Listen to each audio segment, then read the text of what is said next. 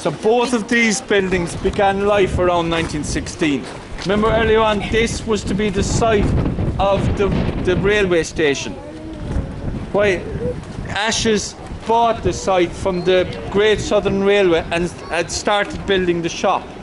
Right, there's a display in the window I see of 1916 and of the time. So the shop's origins are from this period. Across this side was a house, O'Donnell's, Frankie Nash's house. Why? It was owned by Ashes. The O'Donnells married in here. They were from the lake. They bought the stone from the lake to build this house. So, as well as getting a wife, he got a house. He got the stone, he got the builders to build it. Why? Frankine, for those of us that were around at the time, was the village postman later on. But at one stage, this house, this was a guest house and at the village tea rooms.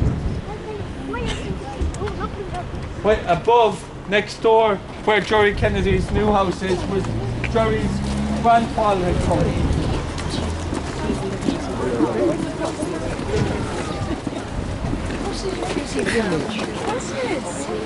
Hi Siobhan, how are we getting on? Long time no see you. It is. I'm living here in Annascaul. Are you back home? I am. I wasn't actually. Down